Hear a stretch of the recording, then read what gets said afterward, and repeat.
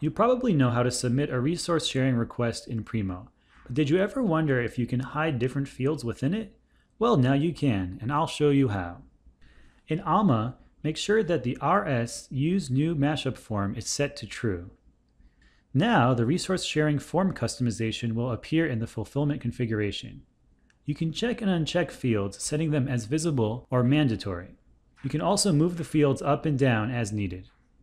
Just a note, italicized fields in the book fields and article fields sections may not be moved.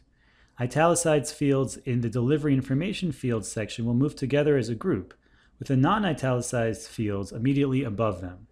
The copyright and copyright statement fields in the delivery information fields section must be kept together, but they're not programmatically restricted to move it together as a group, so you could move them, but don't.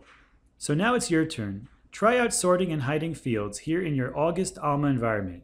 Alma, the next generation library management system.